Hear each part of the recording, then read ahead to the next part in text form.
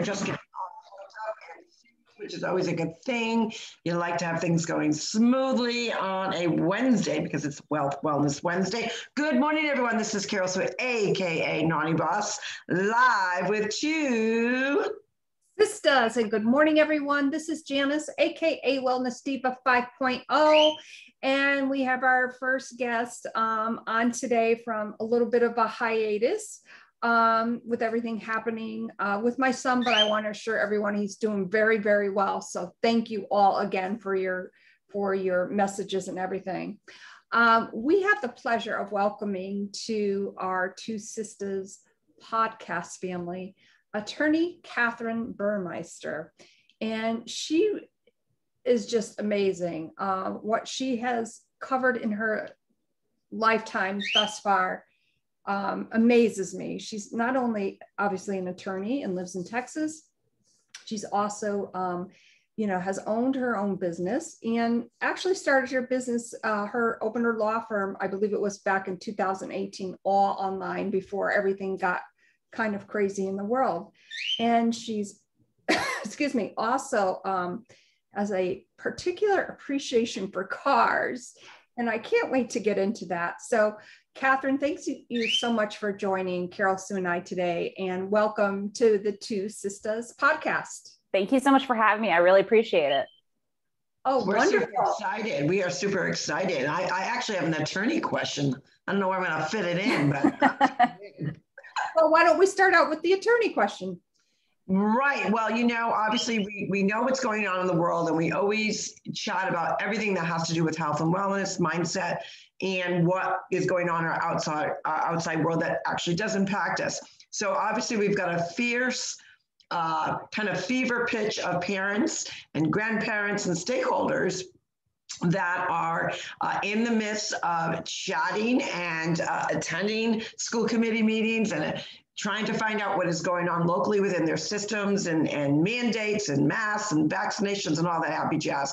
So my question is, because this would be actually a couple people I know said, oh my God, you have an attorney coming on, we've got to get this question answered. So the question is, as a citizen, obviously we have the right in certain scenarios with the Freedom of Information Act to request from a records officer certain documents. So the question is, when you're requesting all these documents and the language is going back and forth very fine, there's cooperation on all ends, and at the last second or the last correspondence through digital, meaning email, you have the records officer now CCing an attorney and also CCing members of the committees that you are trying to get this information, public records about. A, is that I'm assuming it has to be legal, but why would a records officer wait to kind of like the 12th hour to do that? What would be the advantage, and or is it kosher? I don't know. So first, full disclosure, I handle personal injury law, and like doctors in school, we cover a little bit of everything, but we definitely specialize when we get out. So to the extent that I know about Freedom of Information Act, that's the federal level. A lot of states have their own state level, like in Georgia, where I am actually, they have sunshine law that basically it's the same thing. It's just a state level. Right. So they're not required to bring those entities in or those people in. That's their job, is to to get the documents and return them to people that request them. But I would imagine they bring them in at a certain point when they've been trained, like if it's gotten to X level or people are asking about Y documents, that they need to bring in their legal people for that or certain entities. So I think it's just a protocol that they have, and putting everybody on notice, quite frankly. If it's something innocuous, maybe it's not that big of a deal or doesn't get to a certain level, they don't need to, but it seems like with these things escalating, just putting people on notice that this could be coming down the pike, that they'll have to deal with it. Okay, well, that makes sense, because like I said, the actual last response had to do with actually getting a tracking number for the package. They're not quite completed, apparently, the full package of what they're sending. They sent partially by digital email. but then a package was sent out. So the person requesting was actually just trying to get the tracking number, and they couldn't provide a tracking number, which I thought was a little odd. As most people on something important like that, you would think you would want a record of receipt, knowing that it's going out. But that's when these other entities were now all of a sudden CC'd. So it was kind of a weird thing. It could have been as simple as that person didn't actually send it out, so the other people had the tracking number. I don't think it was anything like, you know, ulterior or anything like that. I think it was just they didn't have it. That's great. So that was my big. Yeah, that's good. That was an easy solve. That's good. So Kathryn, I know that you are also an author and a speaker. And in fact, you wrote a book in 2020 entitled Overcoming Addiction to the Status Quo. And you began speaking about self-care, business, law, and obviously you have a passion for helping others, which is amazing. And you also have a particular passion for mental health, self-improvement, and emotional intelligence. And I was wondering if you could just kind of give us some background to why you wrote your book. And because I think that's really kind of an integral part with where you are, not only in your personal life, but in your business life. Definitely. So the quick and dirty version, I've wanted to be a lawyer since middle school. I always had this strong sense of just and unjust laws and standing up for that. So I set myself on that path. I eventually came to be with a personal injury law firm. It really was my dream job after I got my license. The partner was really good about teaching us and letting us do things, not just keeping us under his thumb. About a year and a half after I started there, he ended up committing suicide. He had been stealing from clients for 8 years. And he left notes, like there was no doubt about it. I tried myself, the senior associate at that time, and one paralegal tried to salvage the firm and keep it going for about a year after that. I was basically handling everything in the firm. The now named partner, you know, my former senior associate, he basically checked out mentally and physically. And I'm not downplaying the impact it had on him, but it had an impact on everybody. And so from there, about a year after we started that venture, I hit what I call my rock bottom of my addiction to the status quo. And when I use the word addiction, I don't use it flippantly. I genuinely believe it is an addiction. And in fact, I think it leads to other addictions like alcoholism, drug use, all kinds of addictions. And I think it's really the entry addiction, for lack of a better phrase, because the reason we do a lot of these other things is because we are trying to live up to other people's expectations or our own expectations. And that's what I mean when I talk about the status quo. So the idea that you should be a certain way, or you shouldn't be a certain way, or you're not enough, that's all the status quo talking to you, whether it's externally or internally. So I hit my rock bottom, and I was very fortunate. I very quickly was able to start drawing lines in the sand, and because I knew all these things, right? Like a lot of things in life, we know what's better for us, right? We know we shouldn't be doing a certain thing, but it's hard as hell to actually do it. And because we're so afraid, and you're afraid of the unknown, even if it's better for you. So I had got to the point where I wasn't afraid anymore. And really what writing this book showed me was I realized I'd proven to myself that I was enough. After having gone through all these things, I felt I was enough, and it shouldn't have taken that, right? And that's my biggest message from this book. It should not take you hitting a rock bottom in your life to start taking control, setting boundaries, taking care of yourself, and living a happy life, which I believe is our purpose, regardless of what you believe, emotionally or spiritually or religiously. I feel like our purpose here is to have a happy life and live a purposeful, meaningful life. And to do that, you have to be really in tune with who you are and what you mean to yourself. External things aren't going to help you figure that out, right? Inanimate objects aren't going to help you figure that out. And obviously there's a threshold. We all need our basic needs met. But beyond that, the idea that we can live a better quality of life on our own terms shouldn't take us, getting to a certain point or saying we have achieved this or we did that. It's in and of ourselves that we have to be happy. And that happiness really comes from setting those boundaries and starting to dive into who you are as an individual. I absolutely love all of that because, with what we share and what we do is always, first and foremost, you have to be authentically accountable to yourself. And I think while men experience some of that, I think women in general, because they're, usually the caregiver, they may be that professional, that entrepreneur, then that parent, and then also taking care of maybe elderly as they're getting older. So they're literally, juggling 1,000 different things. And the self-care piece to most is, I'll get to me later. I'll get to that project that I absolutely love to do, or I'll get back into cooking, which I love to do, or, sewing, or, my fitness level, or, getting even with my girlfriends. And you need that time to say, well, wait a minute, I'm good to no one if I'm not good and first to myself. And I think a lot of people have a hard time.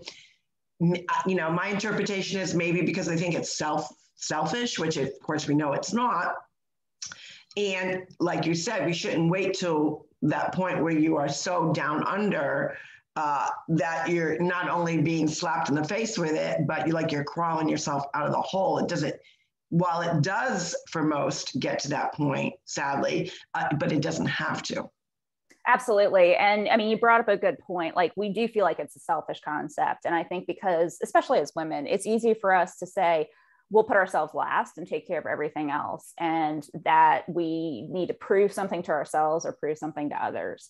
But it's a very simple analogy, but the idea of being on a plane and putting your oxygen mask on first before you put it on somebody else, that's it, hands down. And I think it's easy with our mental health to put it to the side because it's not as easy to see as a broken bone or, things like that. So, but really you have to, because again, it can be your choice now, or it's going to be forced on you later.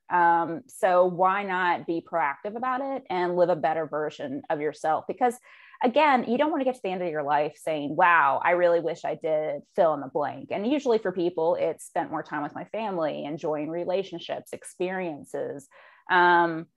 Yeah, it's just, life's too short. No matter what you believe, we know what we have now. And even then we don't know how long we have. So what a tragedy to live your entire life, living up to other people's expectations or expectations that you outrageously put on yourself, to get to the end of it and go, why? What does it really matter? I mean, seriously, ask yourself, if you knew that you were not going to be here tomorrow, next week, what would you do? And I understand we all have basic things that we have to cover, right? We've got to pay the bills, but there's a happy medium. It's not always going to be rainbows and kittens. I wish it was, but the reality is you can choose to embrace adversity or encounter challenges in a healthy way that allows you to move through life in a way that's purposeful and pleasant. I love that. I love that in so many different respects. And also, I think too, a lot of times when we're in the pursuit of that happiness or maybe that goal, whatever it may be, that sometimes I think we put maybe too much emphasis on, well, when I get to that point, I'll be happy, or when I can afford to do this, I'll be happy. So why not expend that energy, not until you wait for something, but the journey maybe to get there, or to save for a special event or something like that. And I talked to a lot of people about this. So I am not downplaying the fact that money makes things easier, right? And again, we have basic needs that need to be met. So I'm talking from a place of privilege in that regard. What I am saying though, is money in and of itself doesn't make you happy. What you can do with those things is what makes you happy. And to me, happiness is living the best version of yourself, whatever that is. And it's different for everyone. But having the money to go on trips or have experiences is great, but you can simply go to a local park with your kids and take a hike in the woods. You don't have to fly out to California and go to Muir Woods like I do, because I love to do it, to enjoy the same concept, which is spending time with those that you care about in nature, right? So yeah, I think people get so focused on money and the idea of we need to get to the next thing to do the next big purchase. And I think it's a shift generationally too. My generation, I feel like, is really focused on living and having experiences as opposed to material possessions. Because I've seen a lot of estate sales recently and read news articles about it, where people in my parents' generation have all these things that their kids don't want. It's just like, where am I gonna, I mean, even though I love antiques, like, where am I gonna put it? I can't keep everything. And the idea of investing in those things just to have them just doesn't translate anymore. And I don't think it's just generationally. I think it's just it's economically things that have changed, but we can all at any generational level embrace the idea that we can't take these things with us. Right. We can have these life experiences that are meaningful, because when you look back, you're going to remember the times that you did, you know, the adventure with your family, or spent the extra night with your husband or spouse or whatever, hanging out. You're not going to remember the, you know, dining room set that you bought that you really like. So it's hard to step away from, but I'm a recovering box checker myself. So let me tell you, even checking off all those boxes, it strikes you that you're not happy checking off all those boxes. Like, you expect this epiphany to happen, right? Like, I'm happy, I've done everything I was supposed to do. And it's just not the case, because happiness in and of itself is a spectrum, right? And then it's an ongoing process, it's life. But being happy with yourself, and not because of what you do or what you've accomplished or what you bought, is going to be what real happiness leads to, which is the best version of yourself.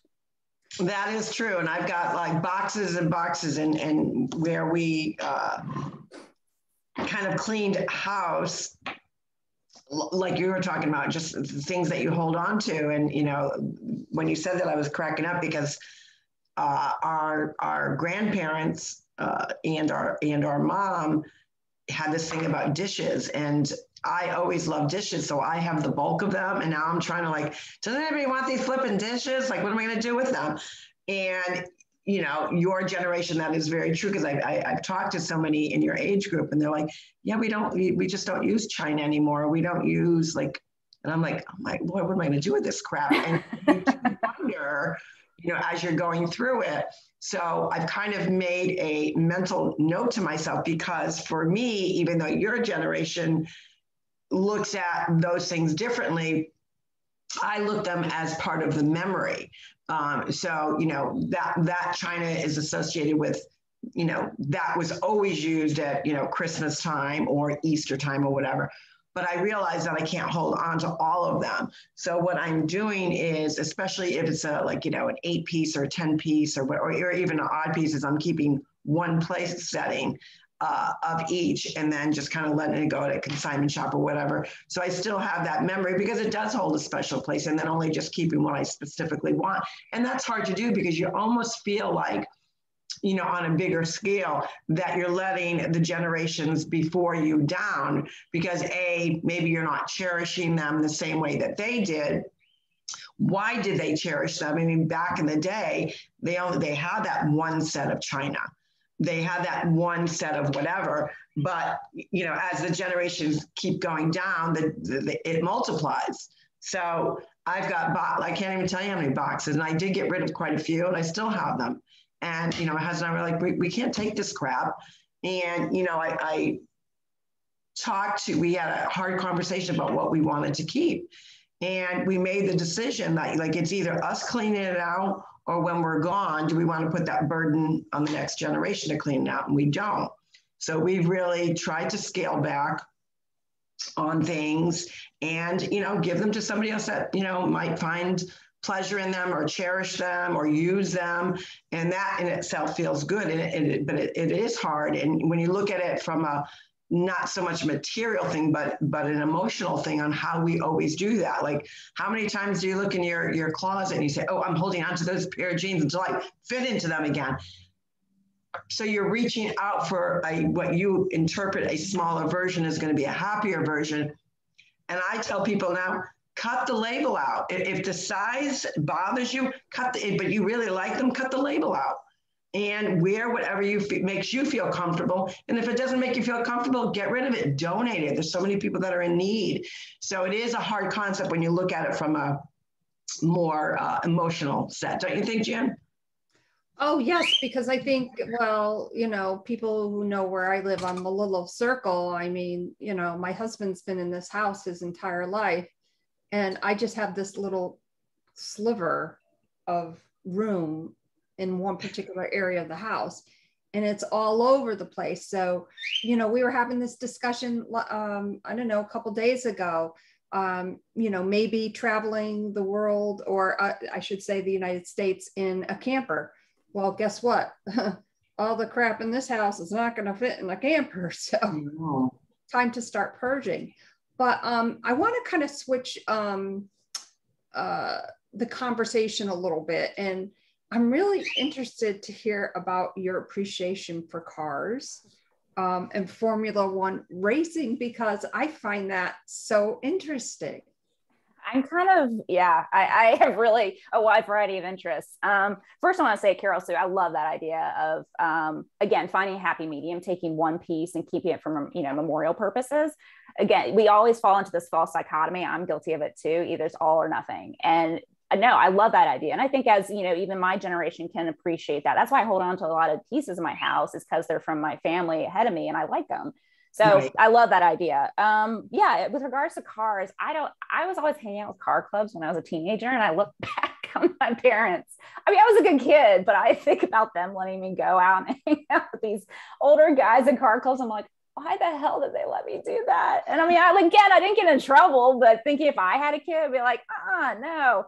But I hung out with car clubs growing up. And so I just really got interested in them. And then my husband is really into cars, and he introduced me to Formula One a couple of years ago.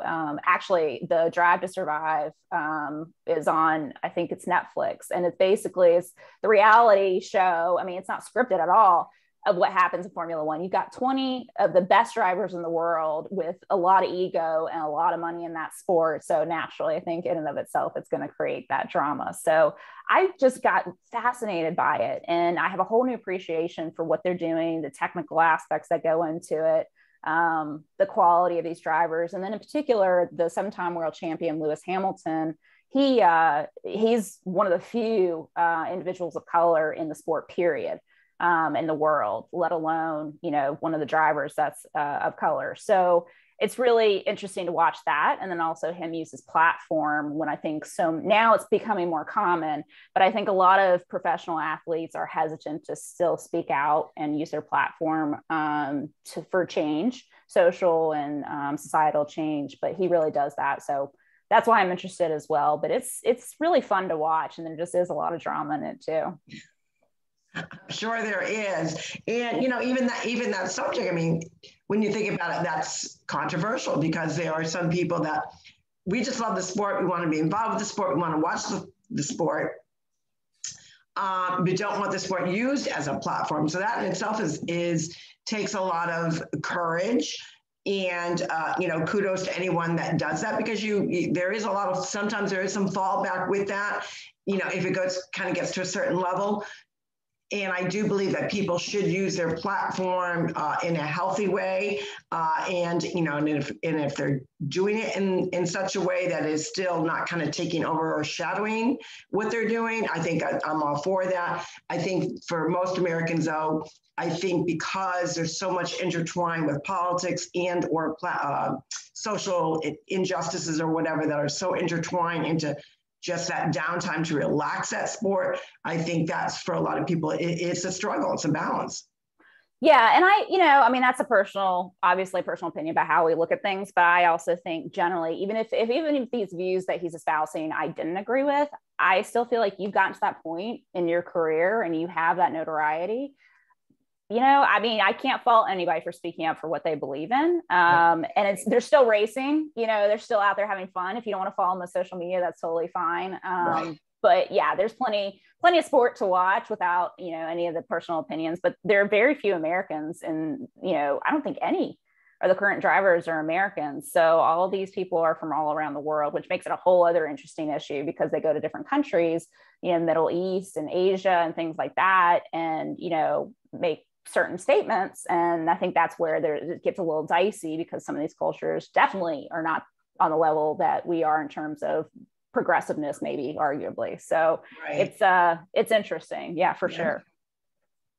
So you think do you have that need to drive fast or to? I do actually. I just got back. So the reference to California and hiking was close, because I just got back from California after over a year of not traveling. And now we're kind of going back to that place of not going out anymore. But we went and rented a Porsche, my husband and I, and he's, like I said, a big car guy. So we went out in Petaluma, which is very much farm country out in California, and drove because you can see forever.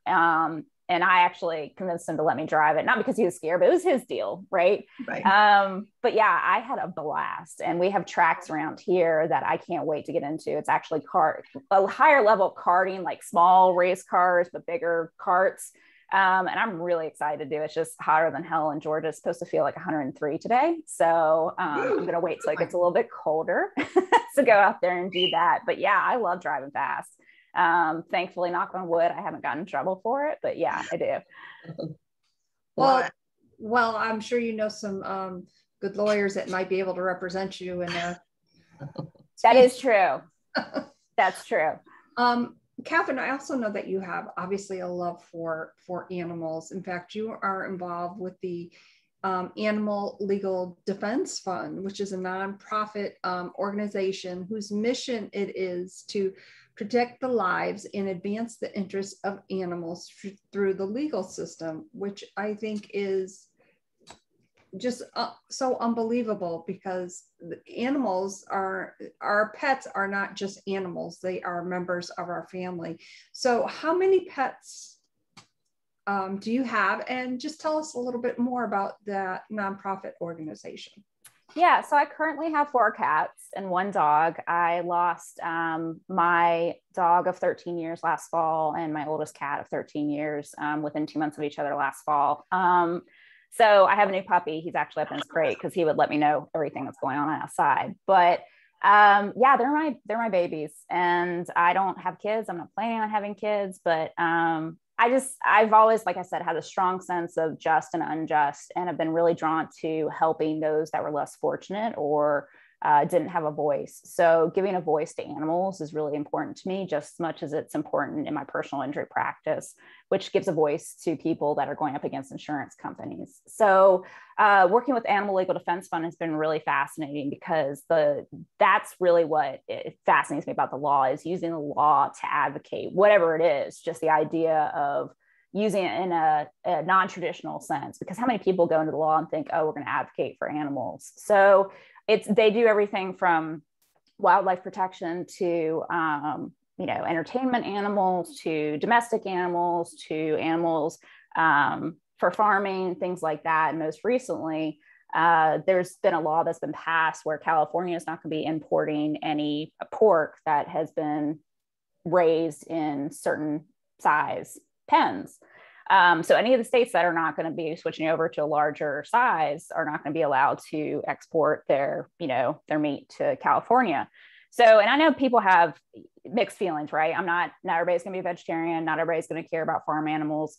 I think we can all agree, though, that people, animals, and things should not suffer needlessly. And to the extent that it makes a better quality of life, arguably for the time that they're here.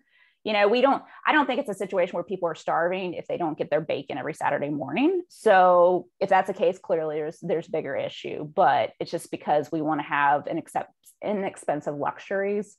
I don't have a problem with people trying to advance the welfare through economic terms. But, they even do the domestic animals and the wildlife. So it's really important to be able to use those laws to protect, again, those that don't have a voice, which is really important to me as well. And I think that's just so amazing. And I'm reading your bio as I'm kind of glancing at it over. In fact, you did your first animal rescue when you were in the 6th grade. Can you tell us about that? My parents really appreciated that. Yeah, I scaled. So you know how you have the generators outside of schools, and they have like an 8-foot fence. It's higher than 6 foot, I think, or maybe I was just really small, so it felt like it's bigger. But I ended up scaling that fence to go rescue a kitten, and my assistant principal came out. I was like, "What do you think you're doing?" I was like, "Clearly, I'm rescuing the cat. Like, why was this concept, not accepted by everyone?" So my dad worked midnights at the time, and so I definitely rescued the kitten, called him crying, and my dad came down and we adopted this cat. This was our first cat. We'd always had dogs up until this point. And so that was my first rescue. And from there, it's just, now they know. I mean, they send the message out across the country that, you know, here's this sucker that will help you and take you in, because they all find me. I mean, it's a joke almost. Whenever we go places, the animals that will come up and find me. So I don't take all of them home, obviously, but, you know, I at least can get them into the right place, hopefully to get them in a good home. Well, that's awesome. And, you know, that is so true with, you know, pets add so much value to a family, a person, to elderly, you know, then you have the service pets that are really helping our brave men and women that need that assistance. Somebody that has, you know, any kind of mental issues, they're there for them. They provide love, security, and I think that's amazing. And Janice, you really said it. I mean, they are more than just animals. And I think we all collectively as society accept that. And it's unfortunate that in the law, they're not treated as that. They're still very much seen as property and inanimate property, but it's slowly changing. Criminal laws have definitely advanced more than civil laws. So if somebody, you know, hurts your animal, they can get prosecuted criminally, but you can't go after them really civilly for much other than the value of the pet. Well, the value is calculated based on what you paid for the pet, which is often not much, especially if you do, you know, adoption or things like that. So, but yeah, you're absolutely right. I mean, the impact that they have on our lives, and to think that that's, you know, somehow in a vacuum and doesn't have a value. I can't remember how many billions of dollars are spent on the animal care industry for companion animals every year. So obviously a lot of people feel the same way. Absolutely. And there's also so many like pet hotels now. I see them popping up all over the place, and everyone, you know, the concept years ago was a little odd, but I thought, well, that was a business to get into, because people do value where, you know, if they're going away, they want to make sure that their pet is taken care of. They want them to be safe. They want to make sure that they're being fed and cleaned and taken care of. And I think it's amazing. And sometimes it does take somebody a little bit more special in the sense that just has that inner thing with pets to kind of do that. But I think, like you said, most everyone can agree they add enjoyment, they impact, and they're family members. I mean, frequently when you chat with somebody, especially if they've lost a recent pet, refer to them as their pets, like their family member. And that's so true. We have two cats, and as much as, you know, one is Jerry Seinfeld, the other one is Tate. They definitely have two different personalities. One lives to eat, and the other one eats to live. But you see their different personalities and what, you know, joy they add, or even, you know, kind of when they're going after each other, you kind of wonder, what are they thinking? So yeah, they do add a lot of joy, and they are part of the family. And I think that's awesome that you're doing that, and more people need to do that. And I see one. Yes, this is Lily. We get really creative. We come up with background stories for all of our animals. So, but yeah, she is one of two, a brother and sister pair were my last adoptions, and my husband gave them. I'd already adopted them, was trying to find them a home, or, you know, rescued them, was trying to find a home. They were a wedding present. So her and her brother are a wedding present. What a great wedding present. I know. And I did like the ugly cry and, you know, everything. So it was like best present ever. Oh my gosh, that's so awesome. In closing, I know that you are a voracious reader, and Carol Sue and I love to read. And I set myself a goal to read 10 like personal development books by September 1st. And today I will be finishing my 9th book. So I'm just curious, like what are you currently reading? What is currently on your nightstand? Oh God, I have a stack. Are you one of those people? There's actually a term for it. I don't know why, but I buy the book and I end up reading it eventually, but there's still like a stack, right, that I haven't finished.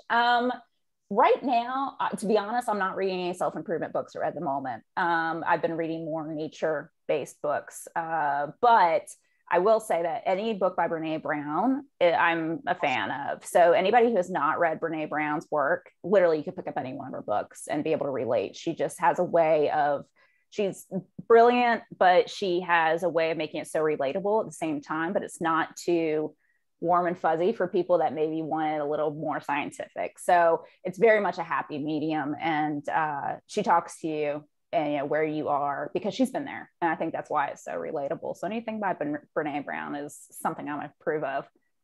So another curiosity question. How many books would you say are lying around your house right now? Too many. Gosh, I'd say at least 80. I'm not including my husband's Star Wars, sagas that we keep holding on to. I'm like, you've read them, let them go. It's not like you're going back to reference them, right? I have a number of them. Even Michelle Obama, what's the title of it? I'm blanking. Her book that she wrote not too long ago. I have that. I've been meaning to read it. I just haven't read it yet. So I think it's partly because now too, especially I have so many other things going on that I always make time during my day to mentally decompress. So literally not doing anything and just kind of sitting either with my thoughts or, playing a game on my phone. And I know we're always on our phones, but I'm really not, because I'm doing so many other things during the day. So it's nice to just mentally check out. And even though reading can be really enjoyable and take you to another place in fictional sense, a lot of what I read is not fiction. So that's probably why I end up taking a little bit more of a break from some of the reading that I do. That's wow. Yeah, that's wonderful. Well, Kathryn, we can't thank you enough for taking time out of your busy schedule to be with us today. And we hope that you certainly will consider coming back to visit with us again soon. So thank you so much. And I believe at the beginning, I said you were from Texas. I don't know why I said that. So that's okay. I want to clarify, you are from Georgia. So people in Georgia, if you have a personal injury matter, please contact Kathryn. And on that note, we all hope you have an amazing Wealth Wellness Wednesday. My name is Janice, AKA Wellness Diva 5.0, and I am with And this is Carol, AKA Naughty Boss. We are super excited because Wealth Wellness Wednesday just includes so many great things, but we will be chatting tomorrow on what is going on with Trending Thursday. You guys have a great day. Thank you so much for adding so much value, Kathryn, to our day. And you talked about a gamut of different things. So we hope you all reach out to her if you need any help with animals, sports cars, attorneys. She's got a whole gamut of things going on. You guys have a great day. We'll chat tomorrow. Bye, everyone.